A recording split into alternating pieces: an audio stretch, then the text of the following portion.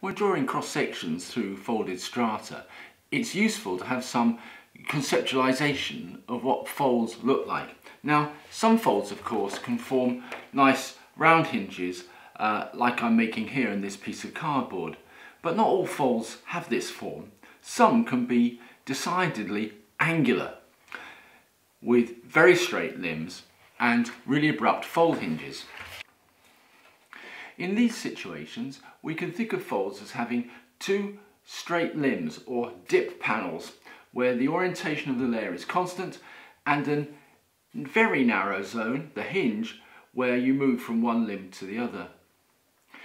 In addition, we could simplify our form of our fold by thinking about the axial surface which comes through here as being a mirror plane from which you transpose from this limb to the other, which would bisect the interlimb angle, the angle between the two limbs. So we can use this idea to help us draw cross sections with straight limbs, abrupt hinges, creating kinky fold shapes. Well, let's use these ideas to draw a cross section. So here's our profile that we're going to be constructing, and it's got some bedding dips collected along an outcrop trace here, shown by that line, and in the subsurface a unit with a top and a base. It's not very thick, and our challenge is to try and draw the continuity of this layer into the subsurface. It might come to outcrop, but to try and construct where it goes on the cross section. So we'll start in the well, and we'll start off by constructing a line that's perpendicular to this trace here of the bedding, which is going to take me in this orientation, and I'll just project this up into the sky like that. And we'll do the same, we'll go this way to start with, so I'll do the same here on this particular horizon. Let's get the perpendicular, here we go, down like that. Project both so they meet. So we've projected both of these into the subsurface. So now we need to bisect this angle. First I'll just extend this line out a bit, like this. So to bisect this, we're going to use a pair of compasses, use a very simple technique to find the bisector, draw our arc in across, 2 points on the line like that. I'm going to use that compass here, one arc there, get it in the pin it in the right place, there we go. So we just join that back to the meeting point of our two lines, and that's our bisector of that angle. Now this equates to the fold axial surface. I'm generating quite a lot of construction lines in here, so I'm just going to highlight this in red so we can see through all these various pieces of pencil line, and I'm just going to draw it here like that. So that is the fold axial surface, and what's going to happen is the bed's going to come along here to this point. So let's just continue this bed across so it intersects our fold axial surface, and then it's going to kink down here. I'm not going to draw this limb in next until I've constructed the next fold axial surface between these two bedding planes, which is clearly going to come approximately down in this orientation.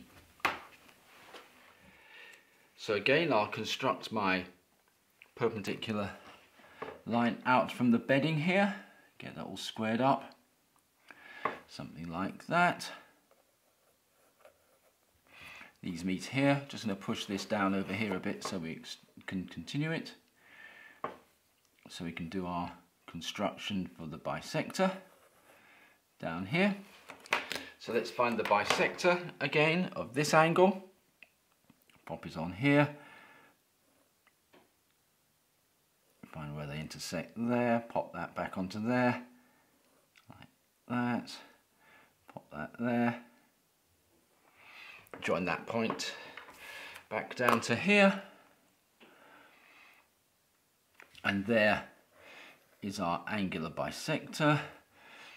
And I'll put this in red because again this is another one of our axial surfaces through here like this. Okay, so now what we need to do, actually I'll take it much further down. You can already see that it's going to be heading off into the subsurface. So what we need to do now is to take this dip and project it down to this angle here. In fact, I'm going to take it even further down to there. Okay, so this bedding trace is going to head off down in this direction, parallel to this bed trace, which defines the dip between these two axial surfaces. Just see if I can line that up so that it is. I'm just trying to eyeball that in. If you've got a graded ruler, it's much easier to do this sort of thing. Okay, so that's going to go down there.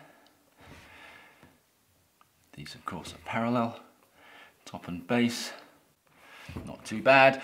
So that's where this bed comes around, it inflects around that axial surface and then projects all the way down to here as a limb to this axial surface, which is clearly going to rotate our beds into this orientation, defining a synform. Because we haven't got any more data over in this direction, we can use that bed reading there, just continue to project it down. So I'm taking this dip, and that will show us where the beds go over in this direction. And I'm not going to take them any further than that, because that's really how far we can take it given this. So it obviously would have continued further over here. If we had more bedding readings, we'd find our next fold. Again, to keep this simple, I'm just going to colour this in so we can see what we're constructing as we go.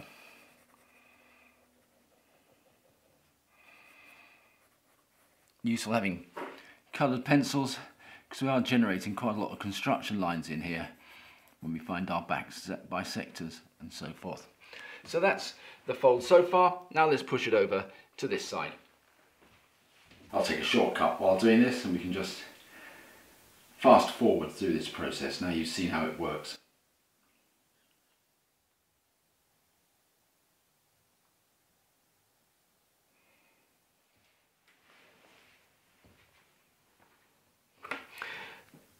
These two orientations are parallel.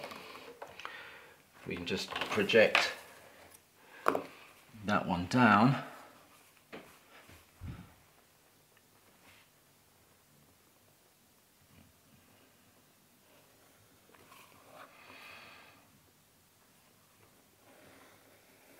Like that. But we'll find the next one.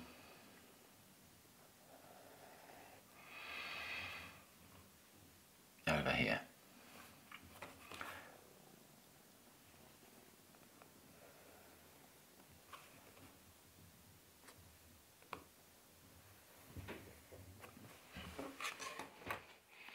Because these two bedding orientations are parallel, so these construction lines are parallel, so we can just take this bedding orientation here, which we've got, and just keep it parallel, such as I can with these tools, like this, and just take it all the way across to there, like that. So this bed thickness essentially maintained all the way across there, and then it inflects as we cross into this domain. So let's construct the hinge line that we're aiming for, the axial surface we're aiming for, in this position over here.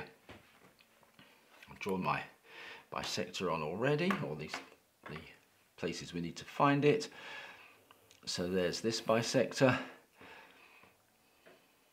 So now we just need to use this dip, project this all the way down to, keep going down actually, there's not enough, down to here, and we'll go all the way across to the next position right down here.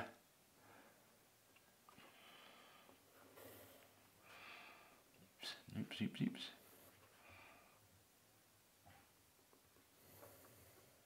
And now it'll deflect into this orientation, so we'll just get that to about there.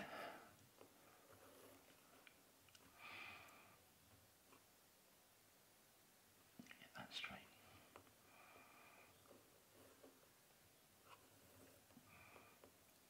Like that. And there, if we just colour it in, and there is our bed coloured in with these synform, little kinky synform in here, composite antiform in here, 1, 2, 3, fold kinks in here, and another synform over here. So that's the shape of our structure using this kink band method. So this is the result of us applying the kink band method to create our cross section. It works because of the assumption that fold limbs are essentially planar structures within which we can use a single bedding reading to define the continuity of a dip panel which exists between one axial surface, one hinge if you like, and another, which are places of abrupt angular change.